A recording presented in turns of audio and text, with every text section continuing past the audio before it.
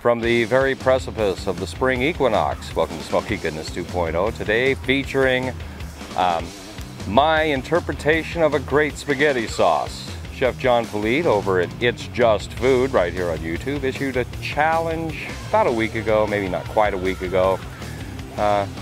Make a good spaghetti sauce. This is my interpretation of a good spaghetti sauce, maybe. This is a combination of 3 previous spaghetti sauce recipes that we've done here on Smoky Goodness. Anyway, I'm having difficulty speaking today. Ingredients, as always, will be introduced as they come into play. Stick around.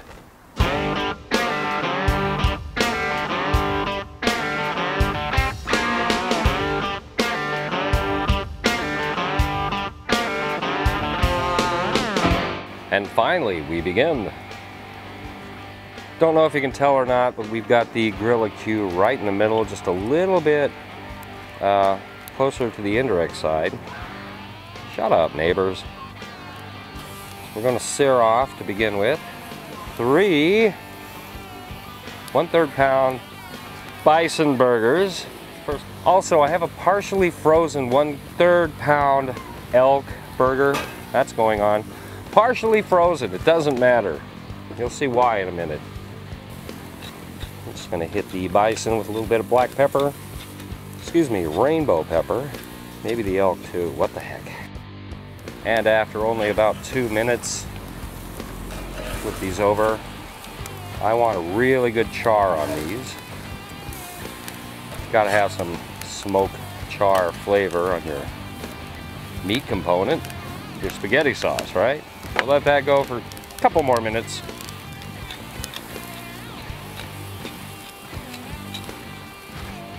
Noisy neighbors again. All right, a couple more minutes have passed. I'm gonna move these off very far away from the fire, extremely indirect. These don't need to be cooked all the way through right now. As a matter of fact, I'd like them a little bit undercooked as we proceed through this. Even that, which is still frozen in the middle, that is okay. And over the fire, cast iron pan, a little bit of unsalted butter, and a little bit of coconut oil, which is hard as a rock. Come on, coconut oil, it's springtime. You can thaw out any old time now. Is there anything better than butter sauteed baby bella mushrooms? I think not. And we make them better with the shallots I just cut up. Saute those along with the mushrooms. This is just step 1 of the veggie process. I've got other veggies that A, might burn if I tried this now, and B, will lose their crispiness if I try to saute them now. Matter of fact, the bell peppers are going to go straight into the sauce without any kind of saute procedure or anything like that. Just going to go for it. All right, we'll be right back.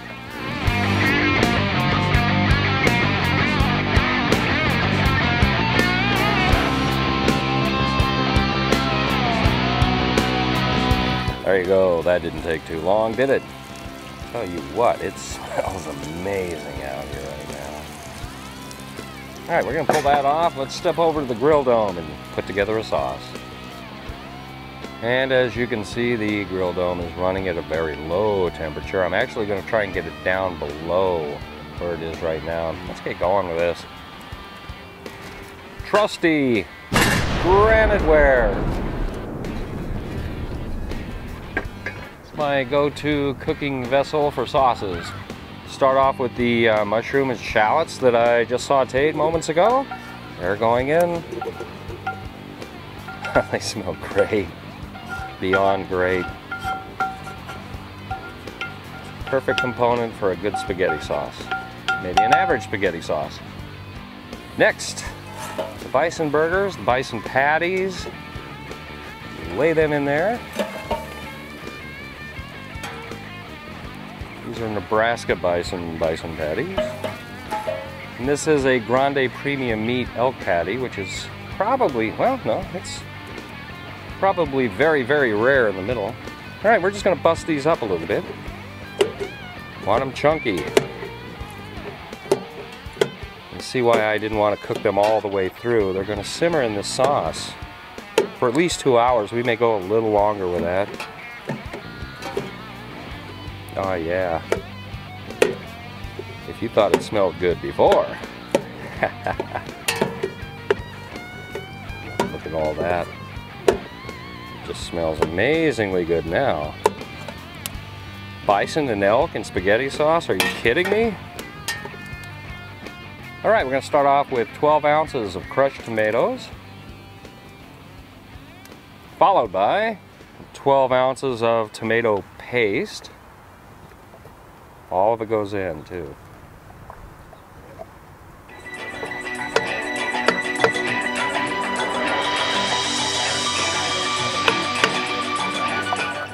Give that a stir, get everything incorporated, but this is nowhere near everything yet. Oh, wow.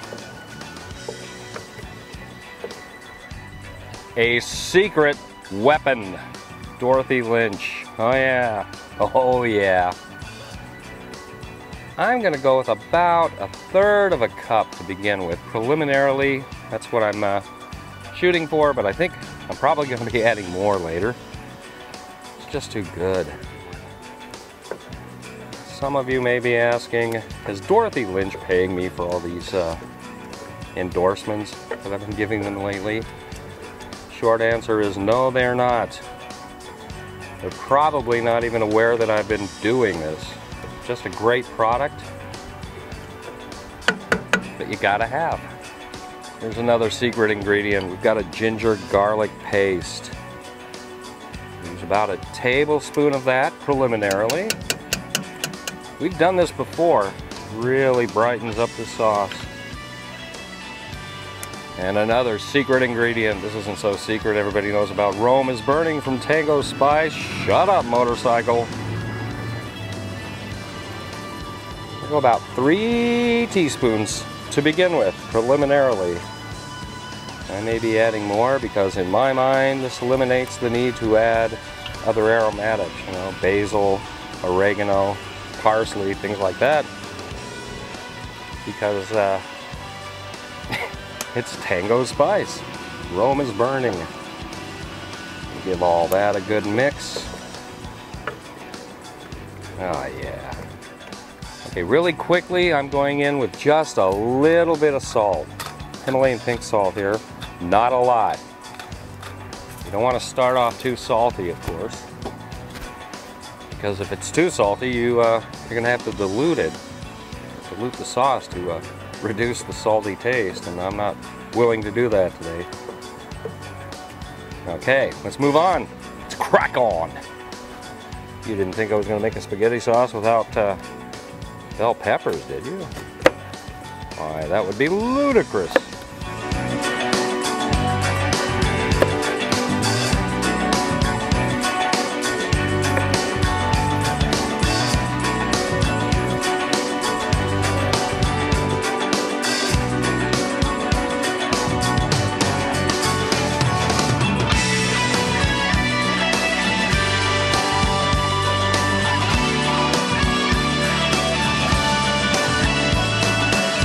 Remember this thing? Of course you do. The Vidalia Chop Wizard. This is the part of the Pix mission where we save a whole lot of time.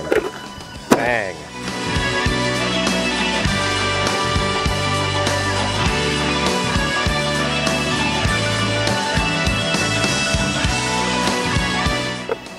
There we go. Look at that, huh? A great time saver. And we're going to dump all of these right into the sauce. Like I mentioned, I wanted these to kind of stay crunchy, crispy. I wanted them to retain their crunchiness, what I'm trying to say. So therefore, I did not saute them along with everything else. Mix it all up. Oh man. As this begins to heat up, all the flavors kind of blend together, I'll come out and check it. See how we're doing. If it needs garlic, I'll add it. If it needs salt, I'll add it. If it needs pepper, I'll add it right now. because it needs a little pepper.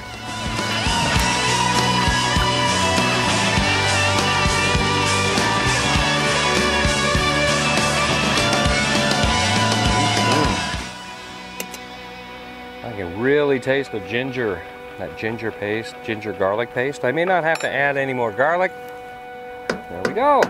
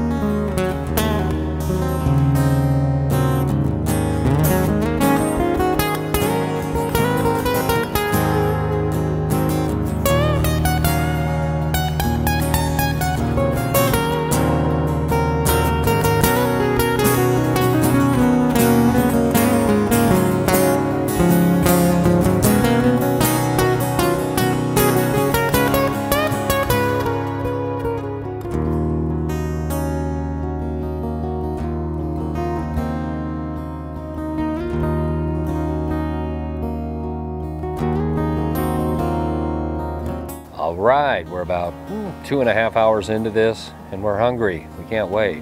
I think it's time. So we're gonna get this in. The pasta's already started. Everything is coming together perfectly. Let's do this. Woohoo!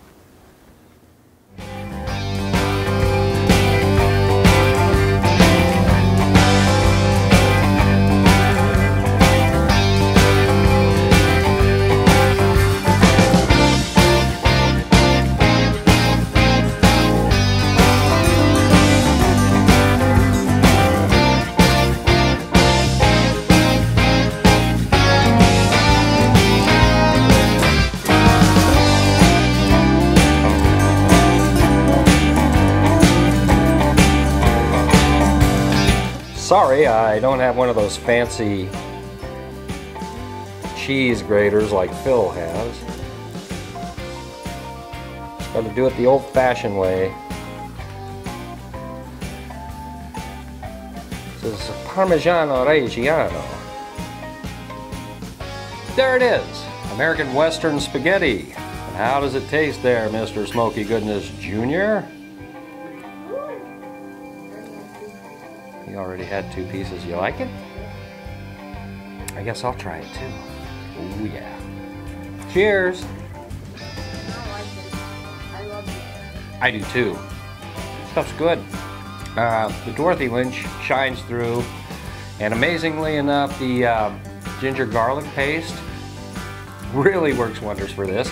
The peppers did stay crunchy just like I wanted. Everything works perfectly. You're gonna love this. Give it a try. That is, give it a try if you can find Dorothy Lynch in your area. If you can't, I'll post a link down in the bucket. Maybe you can order it online, or maybe you can get in touch with one of your favorite barbecue guys on YouTube and ask him to send you a bottle or two. You never know.